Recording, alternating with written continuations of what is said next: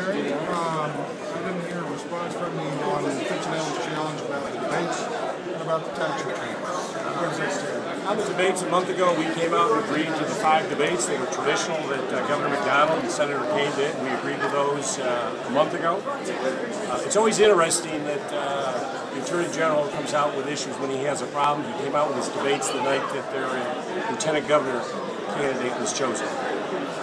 We've agreed to the 5 debates, and that's what we're sticking with. What about the taxes?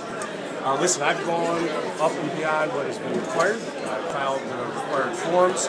This is another gimmick by Ken Cuccinelli.